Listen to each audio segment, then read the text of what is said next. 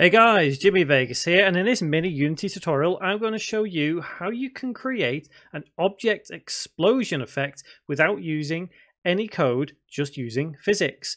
Don't forget, click the subscribe button and click the bell icon as well to stay up to date with every tutorial I upload to my channel. With that in mind, let's get to work. So the one thing to note about this, as I said, it's all done with physics. So each section of whatever object you want to give that explosion effect to must be its own individual object. Take this kind of temple-y, triangle-y, pyramid-y thing I have right here. It's basically made up of just a load of cubes. And currently, as it stands, it is just there. Nothing happens to it. So we want to give the impression of all of them just go boom and explode outwards or upwards, whichever way. So the main thing is make sure each one of those individual objects has a collider and a rigid body attached. This will enable it to basically react to the physical appearance, as it were, of another object inside. So obviously all this could be done using C#, but why? We can create cool effects without even using code. So the way it's all done is go to Game Object, 3D Object, and let's go with a sphere. All you need to do is put this sphere pretty much dead center of the explosion zone. So this sphere, think of it as ground zero.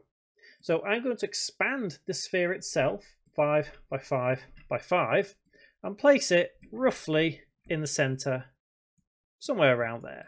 So it kind of bulges out like so. And all I'm going to do now is I'm going to turn off the mesh renderer so it becomes invisible, and then turn off the sphere itself. So if we have the sphere selected and press play, we can see everything is still as it should be. However, if we do this sphere now, you will see it appear, but it won't actually do anything. Remember when I said physics?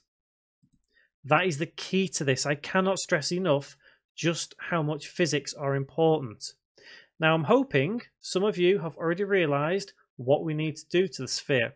See, that was just me showing you, proving that things need to be done physically. And what is physics in these objects? That's right, it's a rigid body. So let's go to Add Component and type in rigid body. So that will now react to everything else around here that has the rigid body. So pressing play again, this time we'll have a different reaction. So if we turn it on, we have that explosion effect. Like I said, it's all about the physics. So we have just created a way to explode this particular game object without any scripting at all. Now obviously you could use scripting to add in a line of code which makes the sphere appear. You would have to do that, but you wouldn't have to do any more scripting to make the objects just go kaboom. And this will work with quite literally anything as long as it's in separate pieces.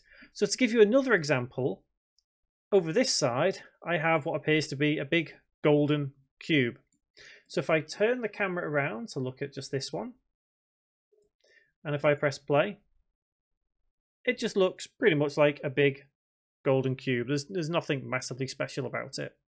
However, the exact same physics can be used with that sphere. So if I turn it back on, bring it over here, and we can see in the middle, right there. So like I said, you're creating the epicenter of any explosion this way, and that is how it's done. Always keep it in the middle and keep an eye on the boundaries of the sphere itself. It doesn't necessarily have to be a sphere either, it could be any game object, as long as you have a collider and a rigid body attached. So if we turn the mesh renderer off, turn the sphere off, press play again, this random golden cube that we have will explode when we turn that sphere on. Like so. So like I say, I know there's different ways of doing this. I know it's probably easier to do it scripted, but this kind of thing can create an effect that a script really can't. Like so. It can really create a different type of effect.